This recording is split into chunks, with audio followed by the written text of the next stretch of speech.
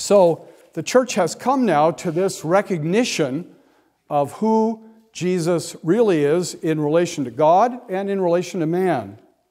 And it's crucial because it establishes that he is divine and understands us fully, and he's human and he can be our Savior fully. Because it's in his death on the cross, it's in his body and blood that our redemption is made. It's in his human nature in the first place that our redemption is accomplished for us. And so this is so important. And it is ultimately a triumph of biblical religion. Again, if you look at the Bible may not tell us in technical terms exactly how we understand the relationship of the humanity and the divinity to Jesus. But when you look in the Bible, nothing can be clearer than that Jesus is divine, according to biblical teaching, and that Jesus is human, according to biblical teaching.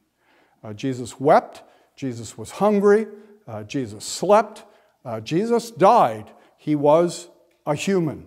And that is so important to understanding who he was.